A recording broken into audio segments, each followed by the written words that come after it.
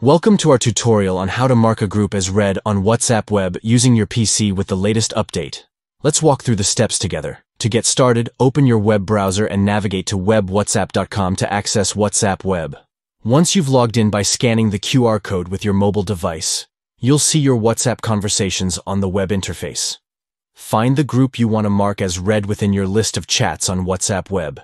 Hover your cursor over the group name and either click on the downward arrow icon, V, or right-click on the group. This will reveal a drop-down menu of options. From the menu, select the Mark as Read option. By taking this action, you indicate that you have viewed the messages in that group, helping you stay organized with your conversations. By following these steps, you can efficiently manage your group chats on WhatsApp Web and ensure that you stay updated with important messages.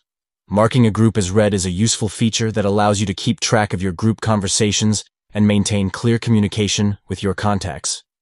Try out this feature on your PC today to streamline your group communication on WhatsApp Web and optimize your messaging experience.